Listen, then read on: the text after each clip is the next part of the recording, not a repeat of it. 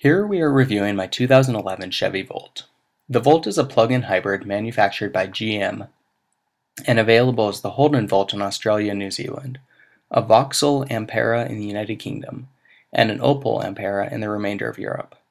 The Chevy Volt was first released as a concept vehicle in 2007 at the North American International Auto Show, although the production design model, which was unveiled in 2008, differed significantly from the original concept. The primary reason for the change in design from the concept car, which had more of a muscle car appearance, to the design model, was to reduce the concept's high drag coefficient to increase efficiency. The first generation Volt was produced from 2011 to 2015, with a new model introduced for 2016. As a plug-in hybrid, the 2011 Volt is capable of driving on all-electric power for an estimated 35 miles, and switches to gas when the battery power is used up. In 2013, the electric range of the Volt was increased to 38 miles. When the battery is drained, a 1.4-liter four-cylinder gas engine with 80 horsepower engages to power a 55 kilowatt generator that powers the electric motors to the front wheels. In this mode, the vehicle drives as a hybrid with regenerative braking.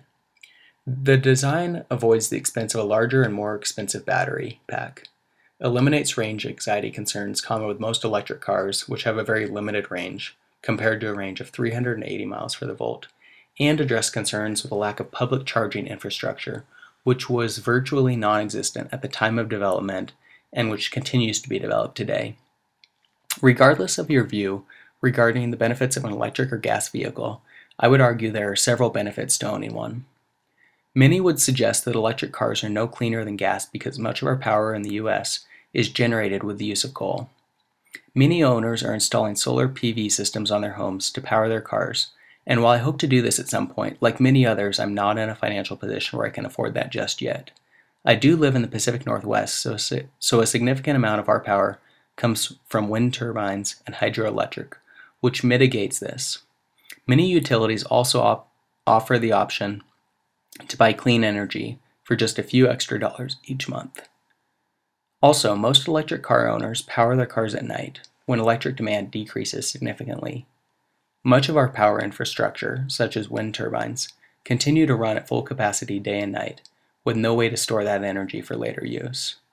Charging a vehicle at night allows the capture of this energy for later use. Another significant benefit of electric cars is the opportunity to buy American energy and reduce our dependency on foreign oil. While America is one of the world's largest oil producers, we still meet only about 40% of our need with domestic oil, importing the rest from countries such as Saudi Arabia, Venezuela, and Nigeria. Using electric allows me to buy American power and reduce my dependency on foreign oil. Inside, the Volt has a very premium and modern look. When I was first looking at Volts, I thought it looked like it was trying too hard to be futuristic and made it look cheap. But the more I drive it, the more I realize it is actually very nice, with high quality materials and some unique touches.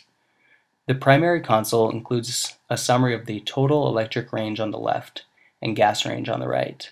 When the vehicle transitions from electric to gas, the car will minimize the battery, indicating electric charge, and the gas icon will expand and highlight. The lifetime gas mileage and trip gas mileage is also available in that display. The 2011 Volt comes standard with remote electric startup, Bluetooth, navigation, voice recognition, Bose speakers, a 30GB hard drive for audio data storage, and USB ports. This particular car is also fitted with 17-inch polished aluminum wheels, a rear-view camera system, parking assist, leather-wrapped steering wheel, and heated leather seats.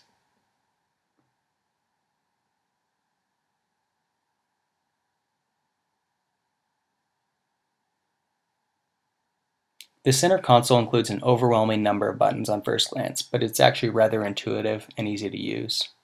The screen is touch sensitive, which also adds to the ease of use. To save energy, the Volt has a feature to automatically heat seats instead of blowing air through the HVAC system, as heating the vehicle cabin draws significant power, which can exceed what is needed to propel the vehicle on occasion. A power-saving stereo cuts power usage by 50% and uses high-grade magnets to decrease weight.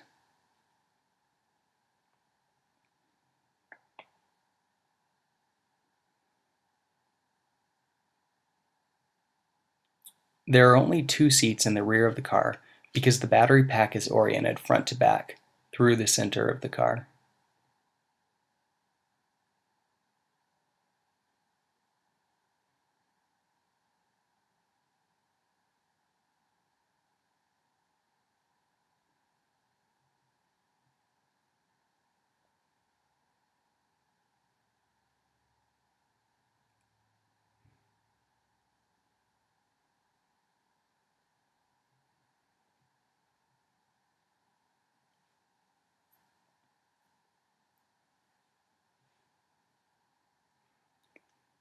Because of the orientation of the battery pack in the center of the car, there's actually a decent amount of cargo space in the back.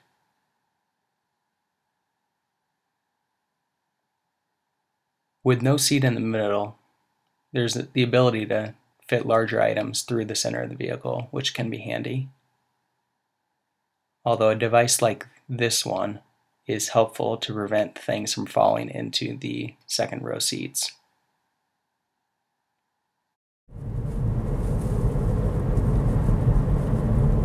So you can see here that we're actually out of electric power. So this gives you an idea of how it drives when it's in gas mode. If you look over at the energy monitor here showing you the power flow, you got the engine that's feeding energy to the generator right now.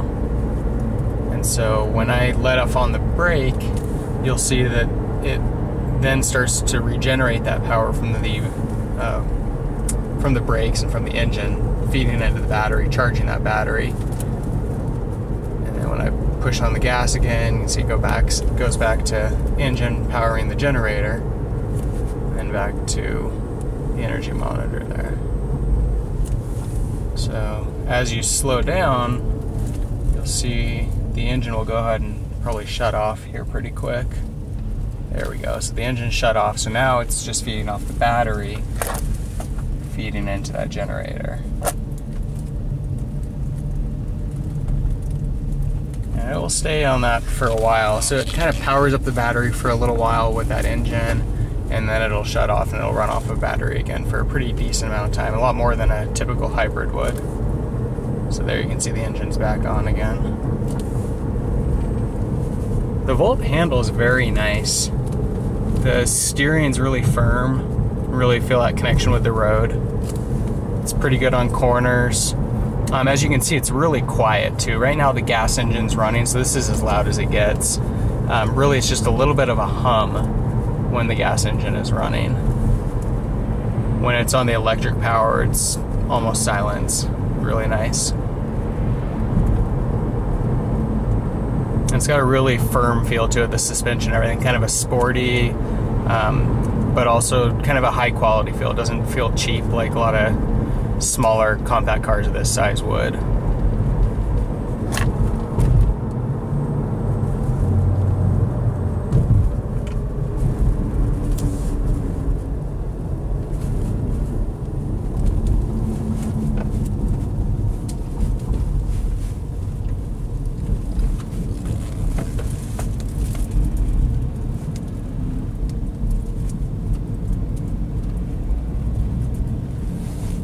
So we'll go ahead and accelerate pretty good here, give you an idea of that.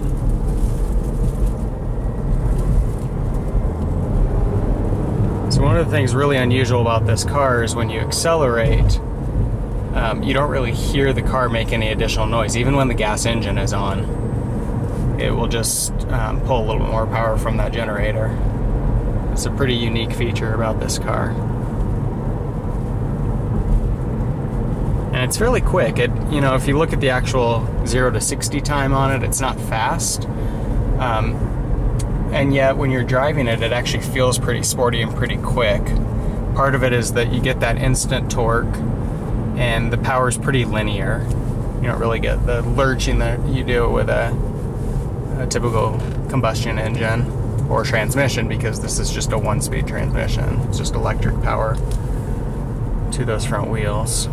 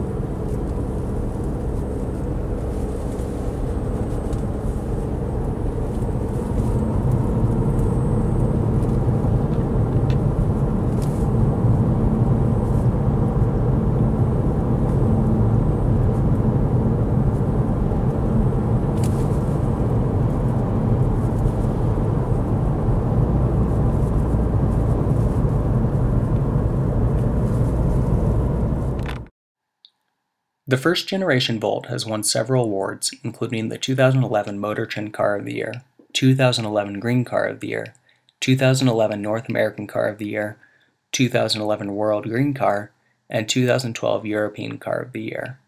Owner satisfaction surveys on the Volt show exceptional consumer satisfaction, and while you may be thinking that's just because many of these drivers are previous Prius owners and anything would be better just off looks alone, the Volt is actually a great car compared to even many premium brands on the market.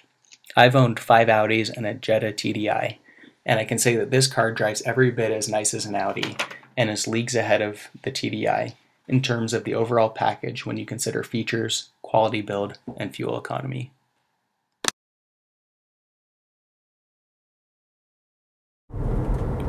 The 2011 Volt has a 16 kilowatt lithium-ion battery pack that can be charged by plugging into a 120 or 240 volt residential outlet using the cord that is provided by GM. A charging station is not necessary.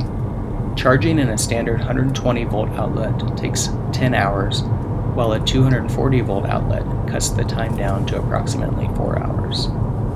During development, the Volt's battery packs were tested extensively, including use over 150,000 miles, exposure to extreme ambient conditions including a shaker table to simulate deteriorated road conditions, and in extreme cold and hot temperatures, ranging from -40 degrees to 47 degrees Celsius or 116 degrees Fahrenheit. Before purchasing my Volt, I did extensive research and found that the battery packs have been very reliable, and most owners have seen very little change in battery range from when the cars were first produced.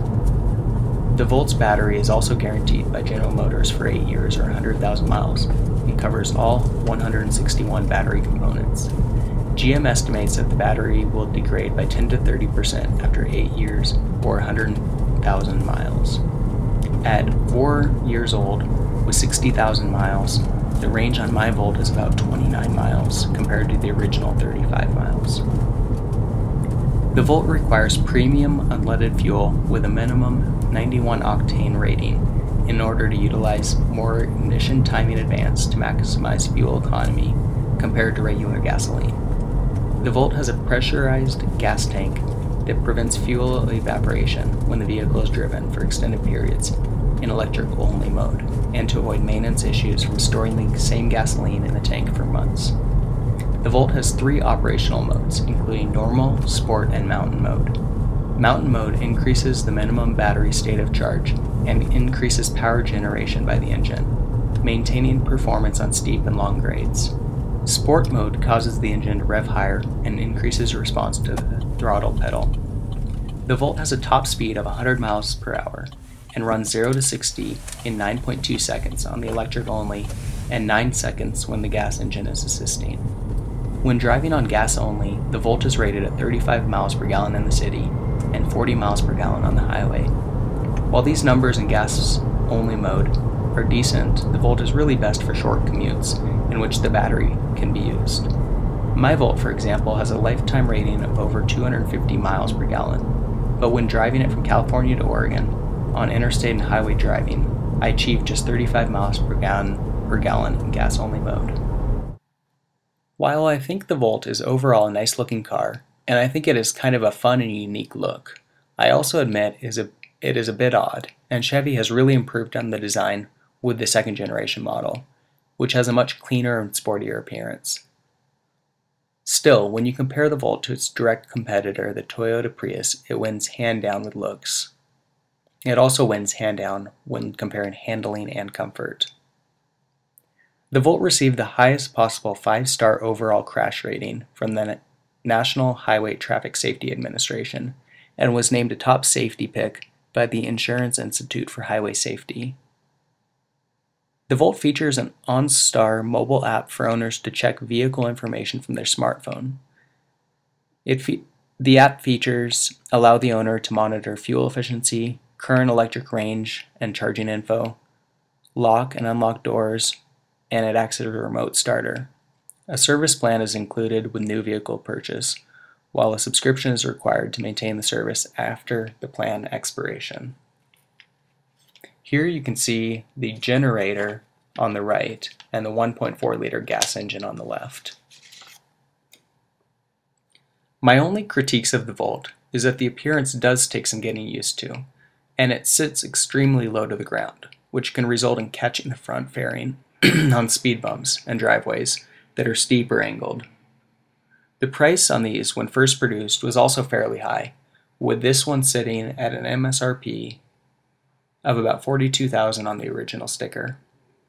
All of these issues have been corrected with the new Volt, which is very stylish, eliminates the issue with the front fairing, and has a starting price close to $30,000, before a $7,500 tax credit in the US. The new Volt also includes a longer electric range. While I would be very interested in purchasing a new Volt, the first generation models are now coming down quite a bit in price as used models expand in the used market. Overall, I would highly recommend the Volt if you're looking for an efficient, comfortable, and sporty car. I can also say that it's liberating to drive on electric power and know that you're reducing your emissions and buying American energy instead of spending your money on foreign oil.